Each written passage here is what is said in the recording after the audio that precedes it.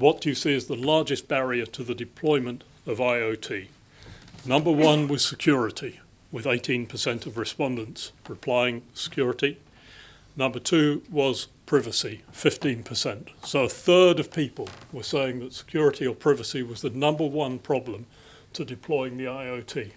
What I would say is that we see security is a collaborative endeavor. We must remember that attackers need just one exploit. Defenders need to be strong everywhere. So this is a shared responsibility. As the Black Report said, you can't win. You can only not lose.